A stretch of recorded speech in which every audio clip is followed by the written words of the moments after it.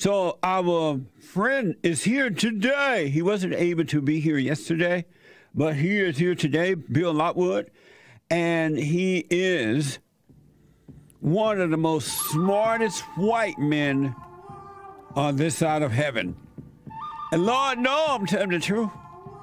Bill Lockwood, a writer, radio host at American Liberty with Bill Lockwood. He's a teacher in Wichita Falls, Texas, and a preacher at Our Park Church of Christ.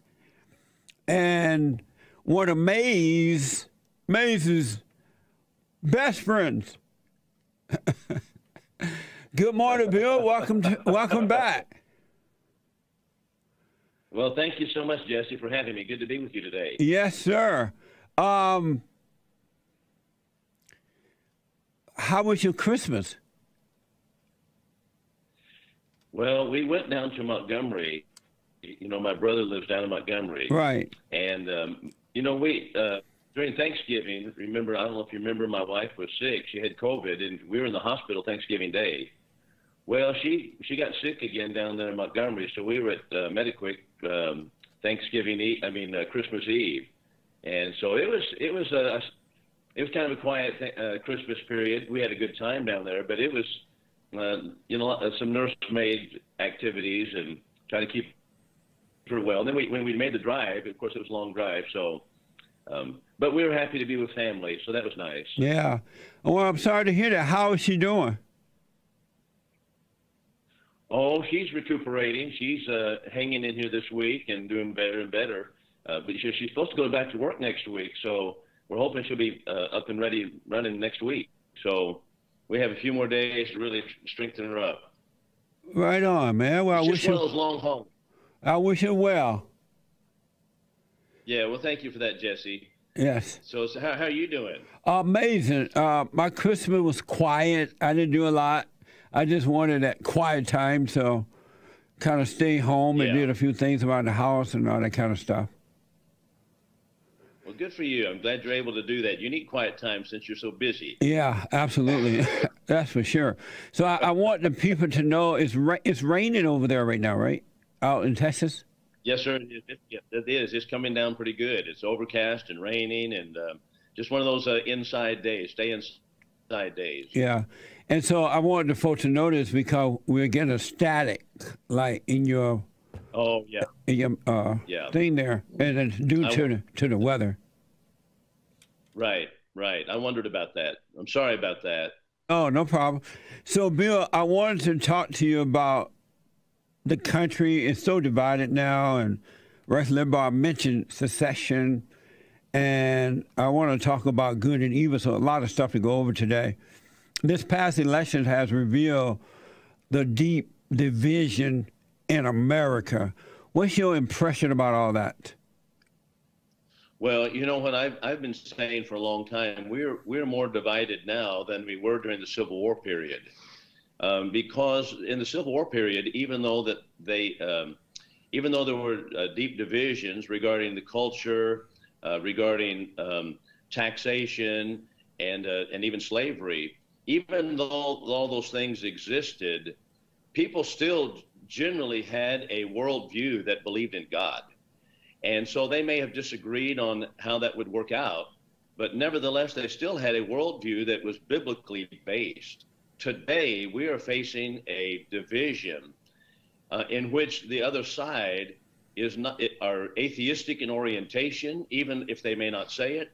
They're socialistic and communistic, and many churches have really gone down the socialistic route, and they're basically megaphones for socialism, which is an atheistic worldview to begin with. And that's what Warnock's all about, for example. Well, he may preach in an Ebenezer Baptist church, but he's all about communism and socialism, which is born and bred in the stalls of atheism. So that's the kind of division that we have in our country, and it's not this division is not going to be healed by I don't think any particular president or any particular philosophy. So I don't see any coming back from the division that we have. I personally don't, and I think we need to go a different route. Secession, number one. number one. And Yeah. I want to ask about the secession. So Warnock is that black guy down in Georgia that running for Senate, right? Yes, sir, that's correct. That Right. guy is obviously such a socialist, just a bad guy, and Yes, that's he's right. not good for America. Why is it that the people are voting for him anyway? They seem to support him anyway. You know what? The American people have been brainwashed, whether it be through public school systems or whether it be in the university systems, whether it be in the entertainment industry. We've had nothing but a bombardment of socialistic, communistic ideas for a long, long time. So we put up Barack Obama in the White House. How could a man whose political career started and ended with the Bill Ayers and communists of the world and Muslim socialists, how could that have got into the White House? Well, because the American people have been brainwashed to an alarming degree. And it was just a breath of fresh air to have a Donald Trump. So that's what's going on with Warnock. You know, Jesse, 100 years ago, even a little over 100 years ago, there were many people in the period of Woodrow Wilson who, in the churches, many of the larger churches, such as the Methodist Church, they had been brought down the pathway of socialism, and they had socialism infused into their theology, so much so that many of them became firebrands for socialism and communism. And you find that many of the preachers were that way. So that was 100 years ago, and that's still going on. And that's exactly where Warnock is. He's ignorant of socialism, communism, and he's ignorant of the Bible both. But nevertheless, but people are ignorant too. So he's a reflection of the people. What is it about socialism that make a lot of people, or cause a lot of people to believe it's the right thing to do? Because I hear a lot of dislike now for capitalism and a lot of promotion of socialism. What is it about that lifestyle or whatever that make people believe it can work and that it's good? Other than the brainwashing, because you look at it, it doesn't look like anyone. It's really about control, and I would think that most people would not want to be controlled by someone else, and especially by our government. What is it about it that make people think it's good? Well, it goes right down to religious roots, and they have socialism at its taproot rejects the idea that mankind is a free moral agent and that sin is the root of his problem.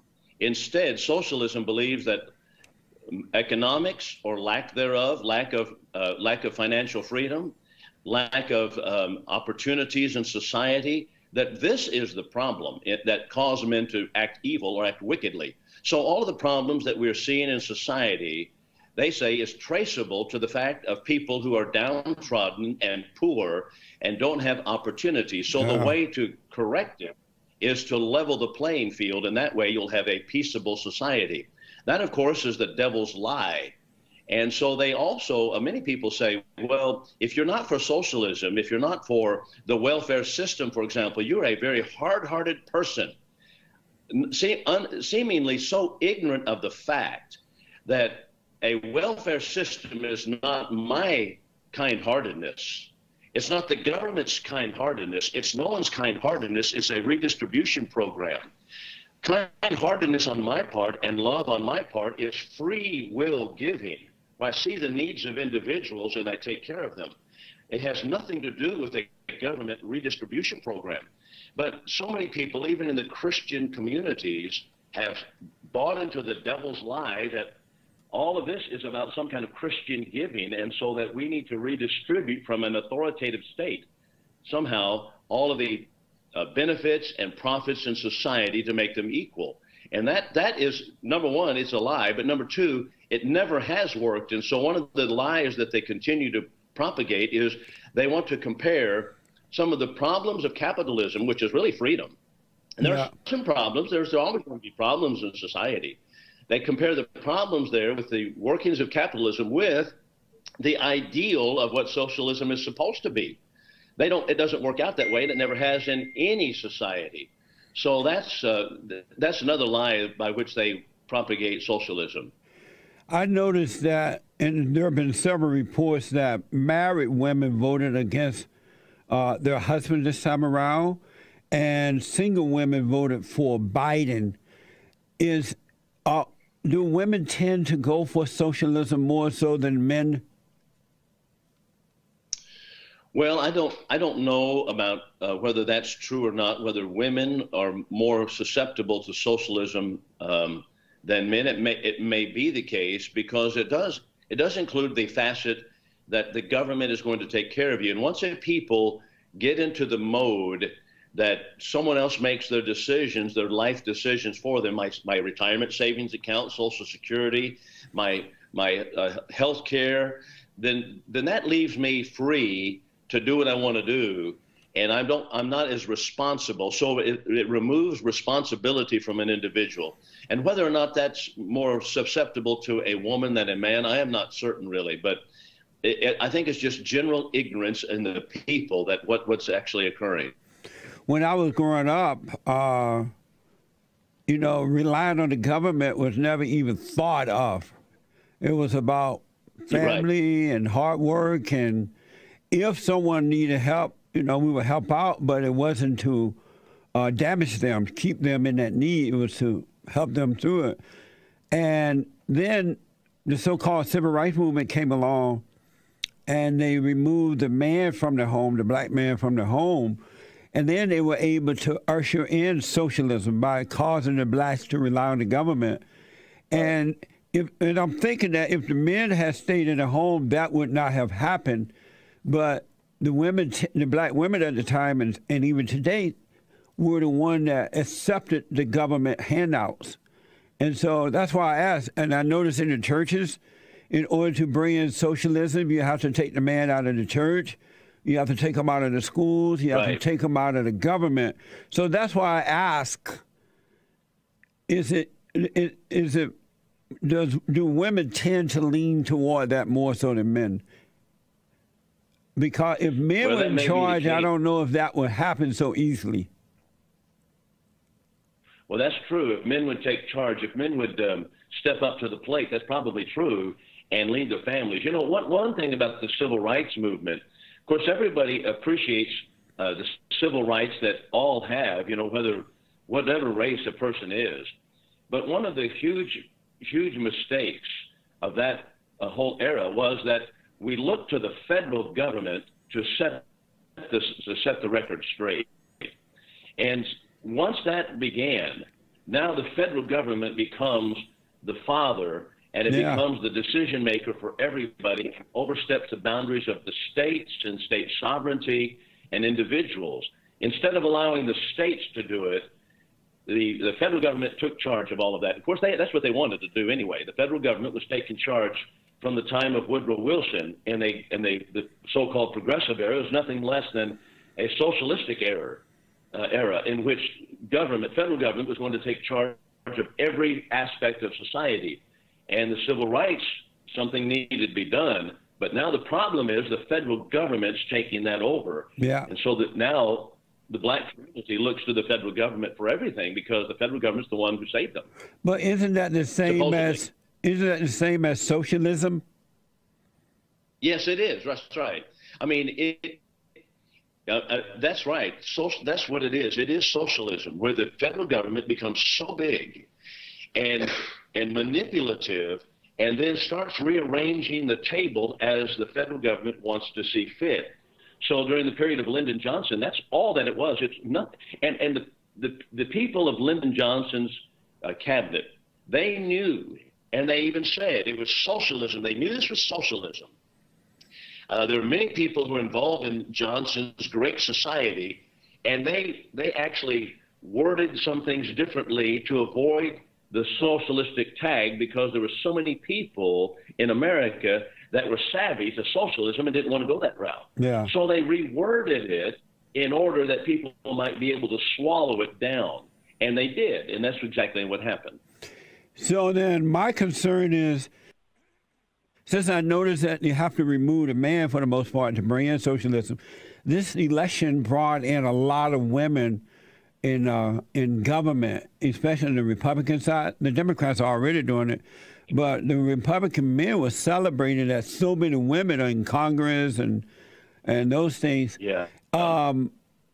Now that all those women are there, isn't it easier for this country to become a socialist country? Well, I think the thing that's causing my concern on that is that we are not celebrating constitutionalists as much as we're celebrating whether a person is black or whether a person is Hispanic, yeah, or whether a person is a woman. We seem so intent on getting a woman in there or a minority in office, and that is it's second rate to consider where does that person stand, how strong are they stand. We should be thinking about their constitutional leadership abilities instead of their gender and their race. But we're thinking race first, gender first, yeah, and then we think about the constitutional issues. And I think that, of course, is always a danger signal for us. Amazing. You know, when President Trump won the first time around here, the Democrats were so angry. And in California, they were talking about secession. They wanted to get away. They wanted to break off and become its own identity. And the Republicans and others were saying, no, that was not going to happen. And now that it looked like the Democrats have tried to steal this election, and they think that Biden is taking over, Republicans now are talking about secession. We're not talking about it, but it's being thrown around. Is it possible for something like that to happen in this country? Well, I don't know why it would not be. I don't, on the details of such a move, I don't know all of the details and how things work out. I had a man tell me the other day, how about all the pensions that we have? And, you know, people would be concerned about the Social Security that the federal government's got and all of the federal benefits that they're going to be losing in such a move. But secession has happened. For example, in the Civil War, West Virginia broke off from Virginia, seceded from the state. And America itself was founded upon this principle of secession. That is, a people have a right to live free by the principles that God gave us and infused us, and that would be freedom, and a right to avoid the slavery and the tyranny that big government always brings. And people have a right before God to do that.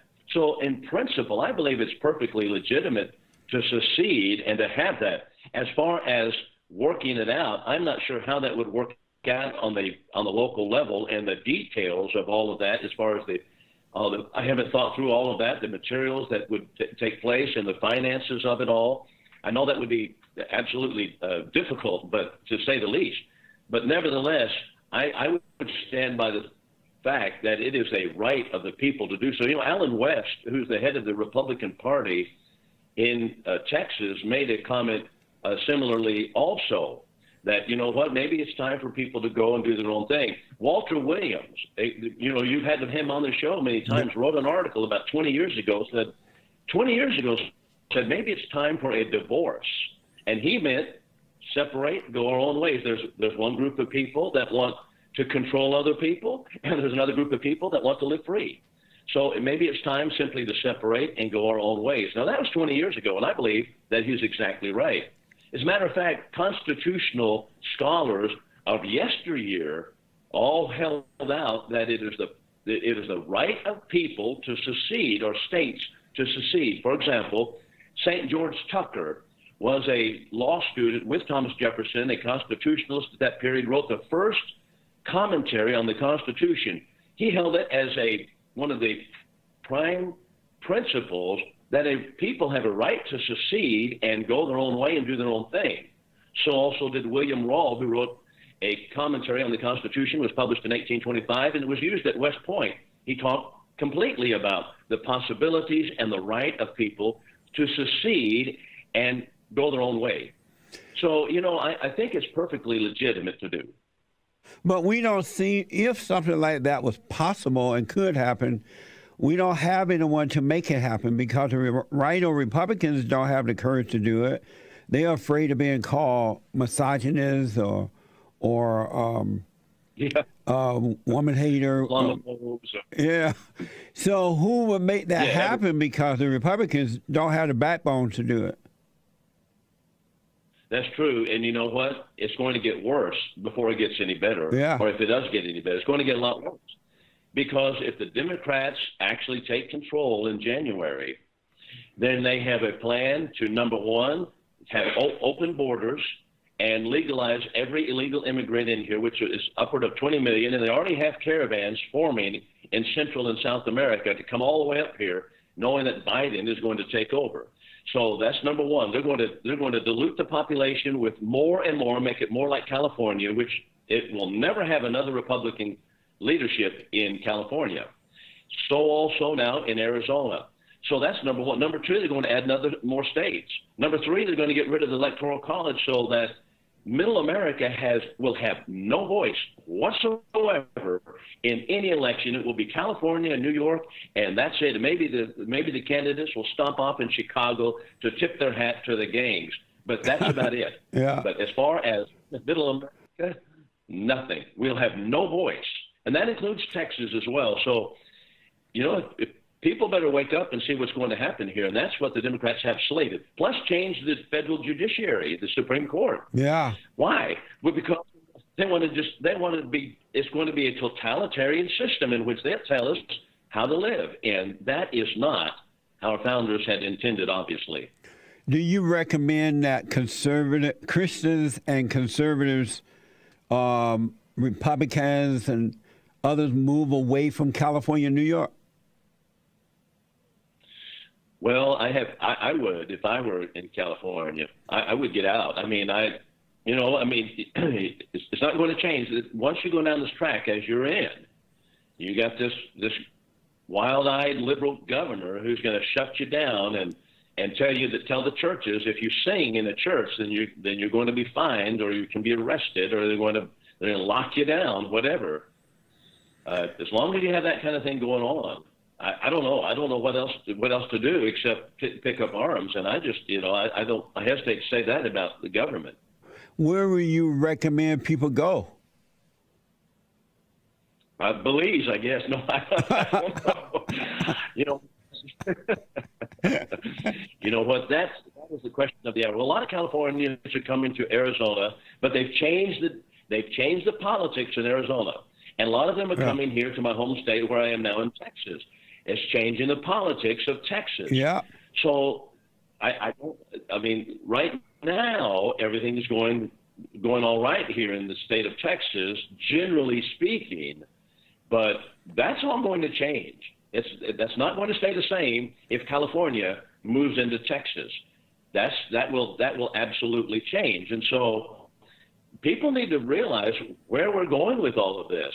And right now, even a secession movement now would be extremely difficult. But if you wait another 5 to 10 years to talk about it, I don't know. I think the game's all over. I think we might as well just put the chains on and pay 90% of our money to the federal government so they can redistribute it to the poor communities. I was in Dallas a week or two ago today, not today, tomorrow, and the driver was telling me that a lot of people are moving there from California and other places, and they're bringing in the same liberal ideas and is taking over. And as a result, a lot of the people are moving out of the inner cities there into the suburbs. And that's what happened in California. Right. And as a result of most people moving to the suburbs, Los Angeles and San Francisco became socialist cities. And so it's going to happen. It happened in Oregon. I remember living in Oregon for a while, doing a radio show up there, and a lot of Californians were moving up there. And now Oregon is like a socialist state. It's going to happen in Texas as well. I mean, at some point, don't we have to shouldn't we in the darkest hour, shouldn't we stand up and do something? I mean, you can't keep running. Good, yes. No, people are going to have to stand up and say, we need to, I think at a state level, nullify the laws that come down. If we don't have the backbone to nullify a federal law. For example, the Obamacare that came out several years ago, the state of Texas and any state should have said, no, we're not going to do it. We're not setting up the exchanges, and neither are the federal government, or is the federal government sending its agents here to set up exchanges. We're not participating. They should have said that. But no, we were too weak to do it. So, but people are going to have to nullify. Now, they've nullified other things. For example, marijuana laws. The marijuana had been illegal in all these places, but there are many states that had nullified by not enforcing the marijuana laws. Why can't we do that regarding this? Yes, it can be done if people have the strength and the backbone to stand up. And so that's number one. Start nullifying what comes out of the federal government.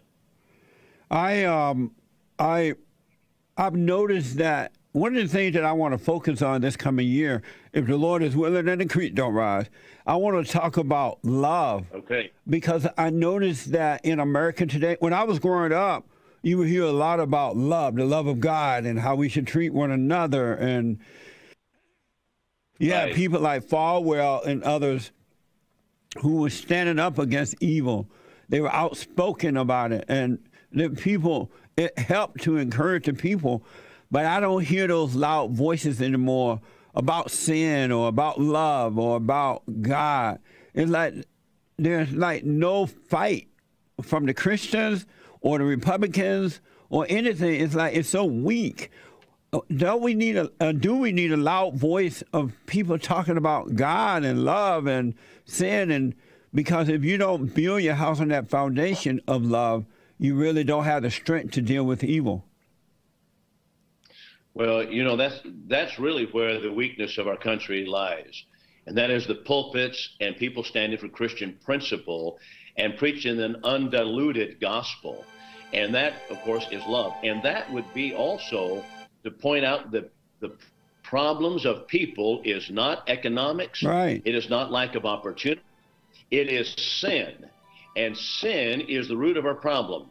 So if we can't get back to understanding the world through God's eyes and loving people enough to tell them the real root of the problem so that they can remove it through the blood of Christ, then we have no hope. Yeah. Bill, let me take a quick break. Back in a moment. Bill Lockwood is with me, folks. And I told you, one of the most smartest white men on this side of heaven. He should run for president. Bill, I want to give the folks your website and your writing for the Bible brand and all the good stuff. Yeah, thank you for that, Jesse.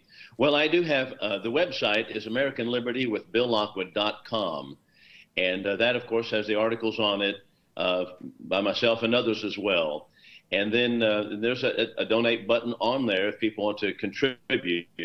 But also, there are two channels that are YouTube channels, and that's American Liberty with Bill Lockwood. That's a YouTube channel, and you could subscribe to that. Has a subscribe button on it. And then I do a short, I call it Writing for the Bible Brand. It's a short lesson where I take a Bible passage and I make application to what's going on in the country today and the world. So I call that Writing for the Bible Brand. That's also another YouTube channel. And I noticed while sitting on the horse, you're sitting on the horse while doing it. Have you trained that horse to be still? Well, you know what? Yes. I mean, I have. I mean, you know what? One of the things that I do with horses is you have to have them stand tied. They have to learn to be patient. And so that was a weak point in my training years ago where I didn't make them stand tied at a young age. And soon enough, when they get big, that can cause problems. And so they do sometimes they get fidgety, but I do make them stand tied. And when I'm not sitting on them, of course, but they have to know patience work. And I think horses need patience work, just like people do. I want to squeeze in a few calls here for you if you have time. But one question that'd be great. When I was growing up, I noticed that for the most part, exceptions to the rule, Christians had love and compassion for one another. It wasn't so easy for one Christian to try and destroy another. I want to ask, in your opinion, do Christians in America have love Do they love their enemies in the way that when we were growing up? And is that gone from the Christians now? Well, I know that many Christians still have that. I know them, and you do know some too, but for a large part of a majority of America, I think we have lost that love for other people.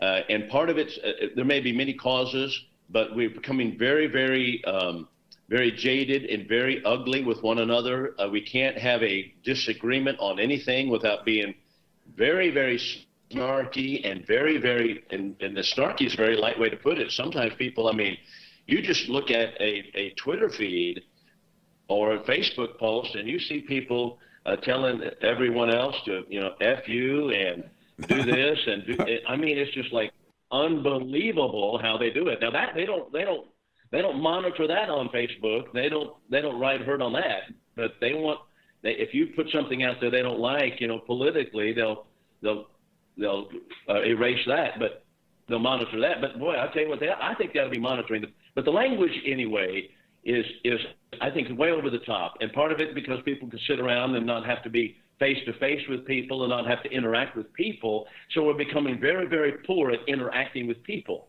And people think Christianity is all about, I can love God and sit in my house and do my own thing, and I don't need to assemble with the brethren. I don't need to assemble with the church, even though Christ has commanded you to do that. Yeah. They say, I can be a faithful Christian. I can sit in my house and I can get on my keyboard and I can rip people up. This is not Christianity. And I think you're right about that we become very, very ugly. Yeah, I've never seen before in my lifetime until, this year, I guess, Christian attacking Christians as hard as the children of Satan are attacking Christians, and they just don't seem to mind destroying a Christian. God said that we should pray for one another and not attack, but the Christians today are attacking one another as much as the enemy of the Christian attacking one another.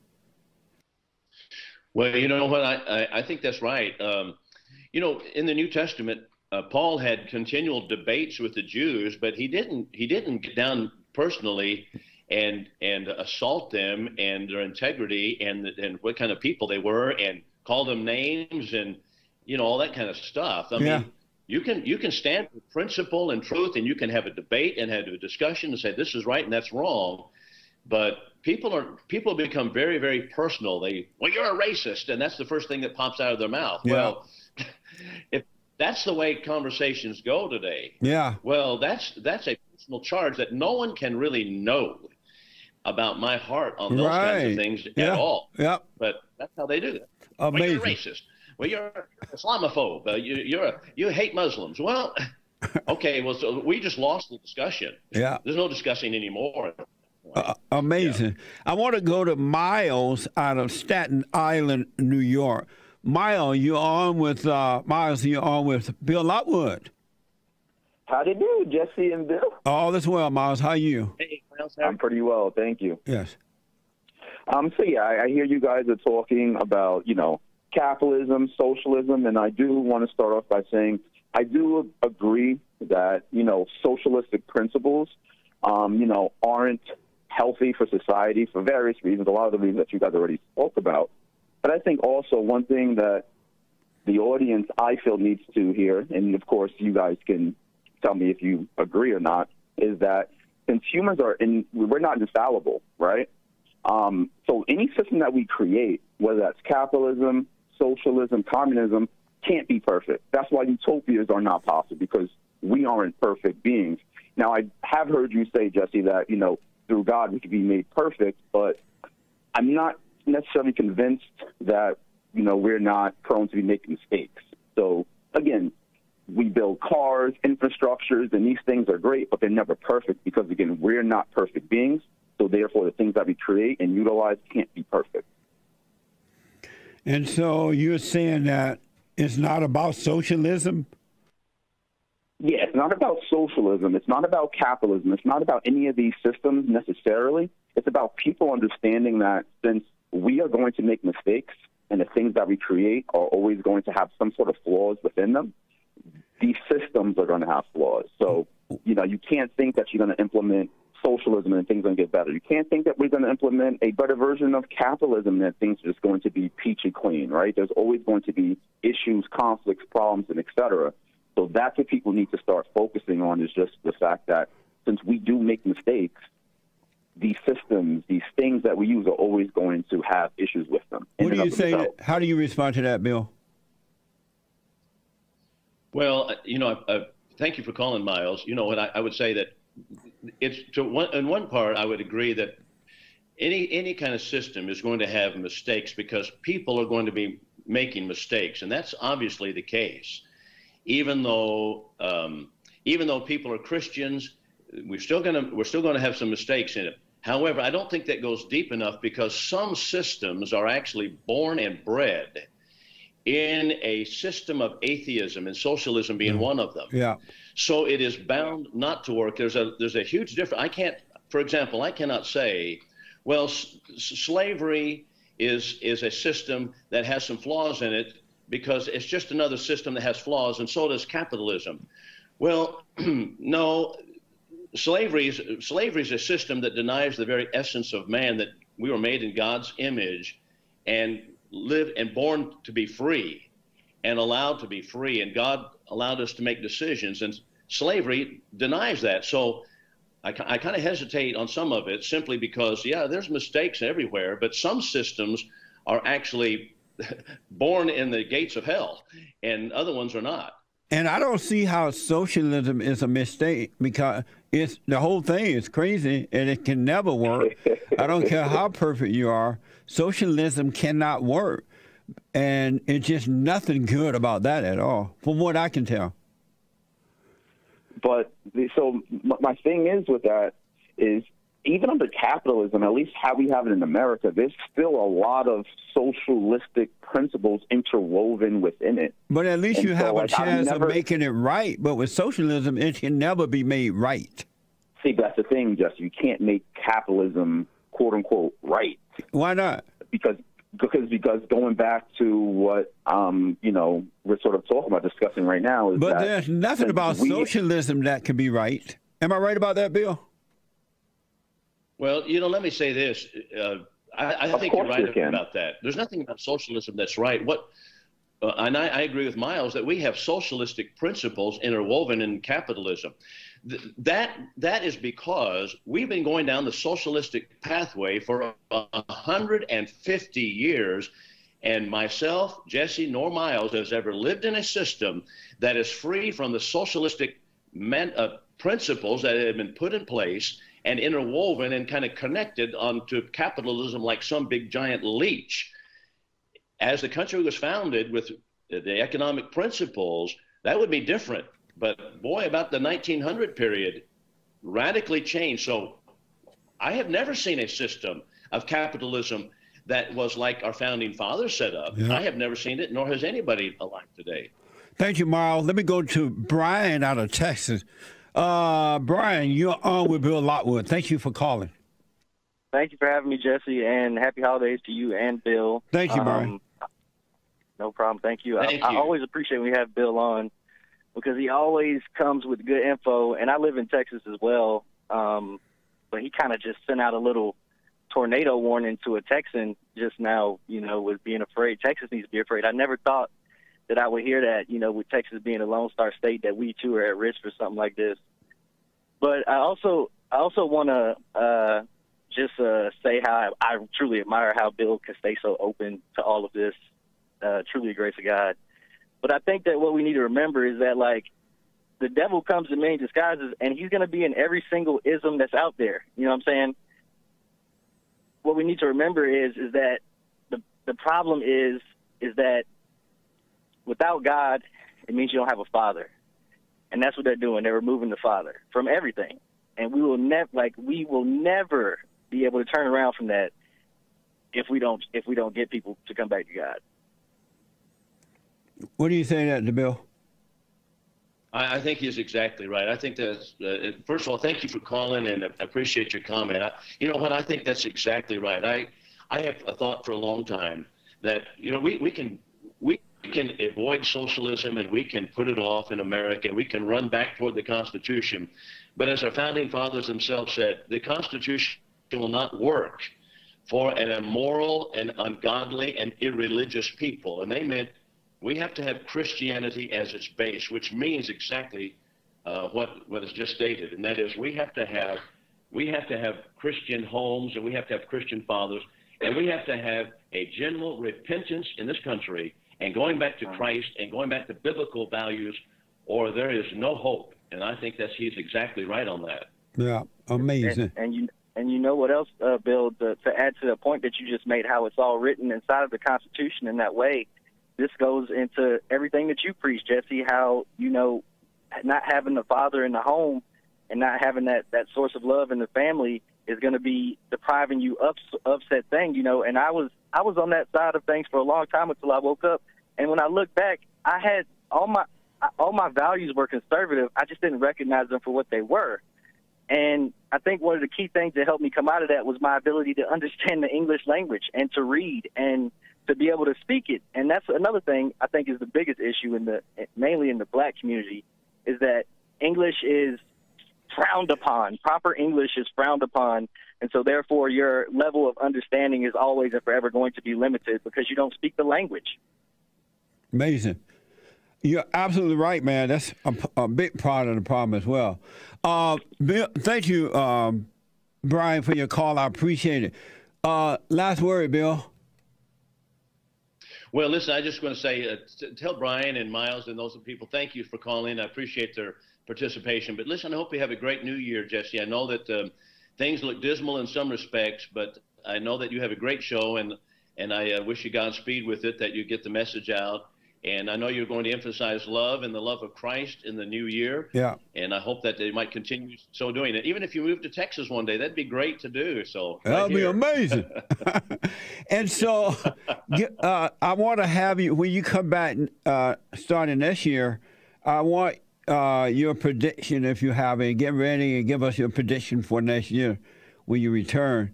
Give out your website again so the folks can get it. Yeah, you bet. Thank you for that. It's American Liberty with BillLockwood.com. And that's the website. And then the radio show is called the same, and it's out of Wichita Falls on News Talk 1290.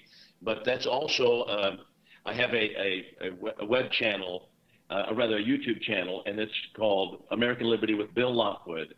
And then I have another one called Writing for the Bible Brand. So all of that is on those sites as well. And then I have, of course, Iowa Park Church of Christ, Iowa Park COC.org, and I have a lot of material on there, and my sermons are up there, and then biblical material and articles and so forth. So all of those. Are you going to Washington, D.C. for January 6th, support of the president?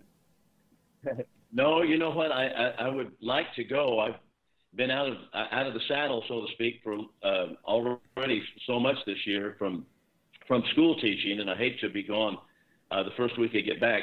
My sister, I believe, is going, however, and Christy, so she's going to go, and she's all excited to go. And at any rate, I think she's going to go with some friends. They're just planning to go, so I'm really happy for her. But that would be great. Are you going? I'm not going to be able to make it either, but I do know a lot of folks who are going. They will be there. So I wish I could be there, but my schedule just won't let it happen. Bill, can you take one more call? Sure, absolutely. You bet. Okay, Bell is a first-time caller out of New York City. Oh, they just hung up. Bill. They want to know. Okay. Do you think that Joe Biden will pass a health care bill for all, or something like that? Well, I think he's going to try to indeed add on what Obama has already started. I don't think that he's going to turn back from that. He's going to strengthen that, regardless of what happens in Georgia. I think that's going to get accomplished. I do believe that. Amazing. Bill, thank you so much. Yeah. Happy New Year to you and your family, and I hope your wife is well real soon, and let her know we will remember her in prayer. Thank you so much for that, Jesse Lee. Appreciate you. Listen, the Lord bless your program this year. Thank you so much. I appreciate it. Bill Lockwood, folks, check him out. American Liberty with Bill Lockwood. You don't want to miss it. It's amazing. Amazing. And don't forget to like, follow, tweet, subscribe, and share the Jesse Lee Peterson radio show, folks. We really appreciate it. We are at war. It is a spiritual battle for the soul of America. And it's going to take all of us to do it.